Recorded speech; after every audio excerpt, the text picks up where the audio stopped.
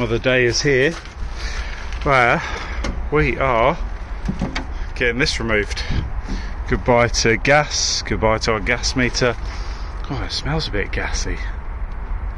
Oh, good thing they're coming out. I don't know, maybe it always smells like that when you open the gas meter cupboard. Why are we having it disconnected?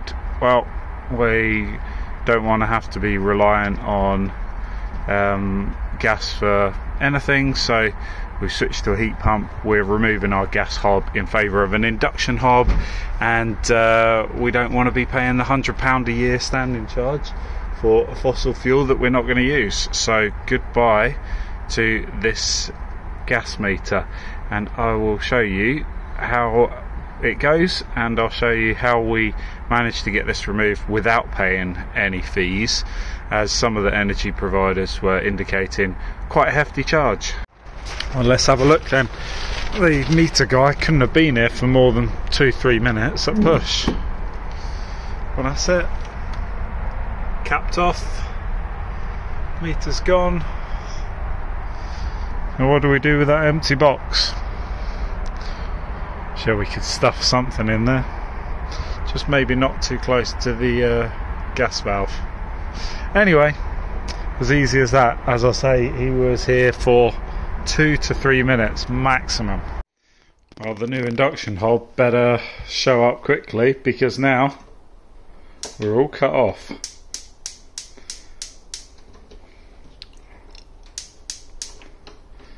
That's it. I've taken the meter, I've capped it off, we're done on gas.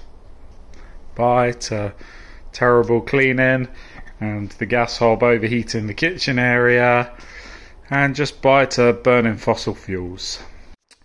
So what are the regs then on me taking this gas hob out by myself, seeing as we don't have any gas in the building anymore? It's completely capped off, there's no meter, and you can give it a test. I need to disconnect or unplug the power, the plug for that. So I've got the little gas isolator valve there, and it looks fairly simple. Hopefully once I lift this up, I'll be able to get access down there, get a spanner on there and undo the gas. So answers on a postcard.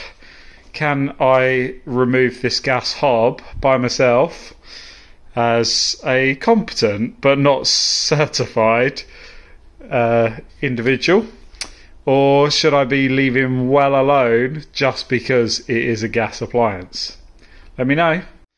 Well, that's what it looks like with the gas hob cooker gone, and that's after a quick little bit of a clean up, because it's surprising how much grime kind of seeps under those edges and gets underneath there somehow. Some miracle, even with it fastened down securely. Anyway, it's out, and next job is to mark out the granite worktop, and I need to trim that a little to fit the new hob. Luckily for us, the electrician, this was only for the old ignition, this just goes down to a 3-pin plug. But luckily for us, the electrician has already checked and confirmed that we've got a, I think he said it was a 6mm feed dedicated cable coming into the cooker point, and so we just need to get a cable across the back of these cabinets up to here, so the electrician can then hook up the induction hob and connect it into our dedicated cooker point. And maybe you'll get a bit of footage of me attempting to cut a granite worktop. That should be a laugh. Alright, I've taped off the line that I want to cut with duct tape, so hopefully that's a good idea. Probably get some of those bubbles out there before we're ready to go. And got my trusty diamond tip blade that I'm sure is going to do better than some of these small cutting discs. These are brilliant for cutting through metal and stuff like that, but I'm sure they're not going to be very good with granite, so we'll have a go with a diamond tipped blade, even though this one is looking a bit worse for wear, so that might not be great, but it's all I've got with me at the moment. Can't find my mains angle grinder, so we've got the old 18-volt one on charge, which I'm sure is going to do the job just fine. So So let's let that battery get fully charged. I'll swap that disc over, and then I'm not sure what the best way forward is. Is it to try and wet it down with a spray bottle, or is it going to be better to do some dust extraction with a vacuum cleaner? Or both. We'll have a little go, I think. We don't want to cover the whole house in granite dust. This may well be the stupidest idea ever, but I've sealed up where I'm going to cut to try and stop the dust going into the rest of the room. I'm about to whack the extractor on full, and then clearly I'm not so stupid that I wouldn't wear a mask over my face as well, and I'm going to go for it. Let's wish me luck, I guess. Well, that's it. Need a little tidy up, but it's in. Pop it on, and we got the quick knobs. Tell us which ring's on with the light. Nice and easy. Less of the touch screen or touch sensitive button madness that we had on our last induction hob. But that's it. No more gas. After all that, here's a quick rundown of how we actually managed to get this done with very little cost. Obviously the induction hob is a cost to change, but no charge for removing the meter and stopping the standing charges. As you can see, back on the 9th of November I started the ball rolling by sending a message to my energy supplier, who was Utility Warehouse, and they just got the automated reply. Next I got why is it not moving? There we go. Got a reply same day telling me that they had me as a tenant on their system, which wasn't helpful to me. They said that they wouldn't remove the meter because they didn't believe I owned the property. So I assured them I did, and they said, okay, but thanks for confirming you own it, but where's the proof? So I had to supply a letter from my solicitor from when we bought the house confirming the completion, which seemed ridiculous, but I guess they have a reason for it, and I'm sure they've been in some sticky situations in the past where tenants may have instructed them to do similar things and landlords were not happy with it. So anyway, I don't understand exactly why they would do that. This was oh yeah, so they just sent me an email saying, thanks, we've updated the account to show homeowner status. I'm like, okay, great, but that wasn't the point of contacting you. So then they replied back again and they said, well, they charged a fee of £69, but I've skipped an email. Oh, great, I haven't grabbed a screenshot from it. But they were still not happy to go ahead with removing the meter until we contacted the GNO, the gas network operator, as they'd kind of outlined in one of the first ones. Here you go. The gas transporter is southeast of England, SSE, is it? I don't know. SSE, I can't remember.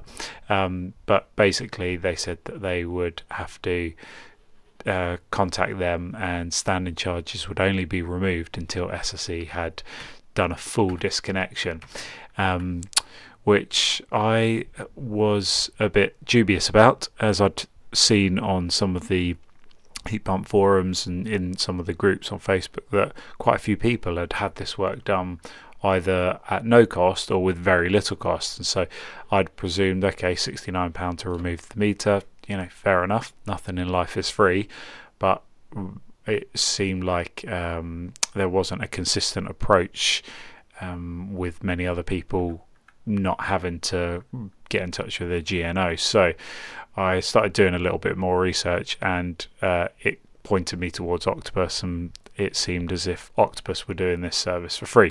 So I jumped onto Octopus and left Utility Warehouse,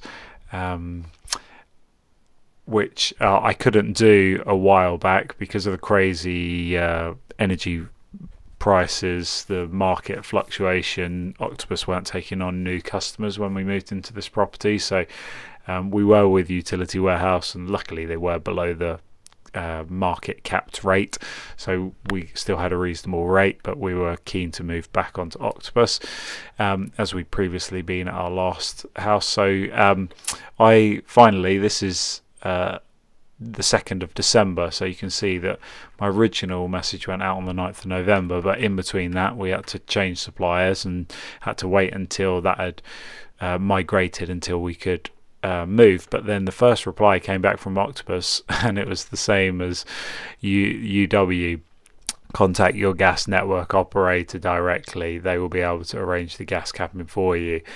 And I was like, oh great, we're back to the drawing board. So I fired back another email persisting, and they apologized for the confusion.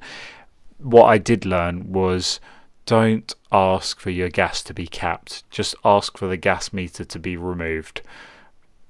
It's, for me as a layman, it seems like it's the same thing. I'm asking for the same thing because they put a cap on the gas line when they remove the meter, but for some reason that lingo doesn't work with these people. So just be specific and just ask for the gas meter to be removed, and don't mention the gas supply being capped. So anyway, this was quick backwards and forwards. That was on Monday the 4th of December, as you can see. Then on Thursday the 7th of December, they confirmed that I'd been booked in, and it had been booked in for the 13th of December, so only a few days away from that. And some of the usual things, have an adult at home, etc, etc, etc. And that was it. The engineer came on the 13th of December, and as you've seen earlier in the video, he was here for 1 to 2 minutes, and that was it. He was in and out in a flash, and the meter was gone. And the very same day, it had registered on Octopus Energy's system that I no longer had a gas meter, and the standing charges were stopped that very same day. And about a week or so later, they sent me the final bill for gas, which we'd already migrated onto the heat pump. So it was something ridiculous, like £1.68 that we'd used for a little bit of cooking on the gas hob. So that's my story of how we had the gas meter removed our reliance on gas, on a fossil fuel, and long term we'll save money. Of course, the initial investment was in an induction hob, which we do prefer for several reasons, not least of which is burning gas in the home, which is not great for the particulate levels. If you've got some, I can't remember if it was PM5 or PM2.5. If you've got some of those meters in your kitchen, you'll see a significant uptick if you're using gas to cook. But I hope there's been some information in here that's been helpful for you, and maybe it's just inspired you to take that jump. I see that there's quite a few people out there with heat pumps that are still cooking on gas hobs, and that's fine. Everyone can make their own decision on things, but quite a few people are seemingly looking at that as too much of a difficult barrier. And I actually found, of all the things, cutting off the gas supply, getting rid of the gas hob, so much easier than the whole process of getting the air source heat pump installed and getting everything correct there. So anyway, you'll see me in the next video.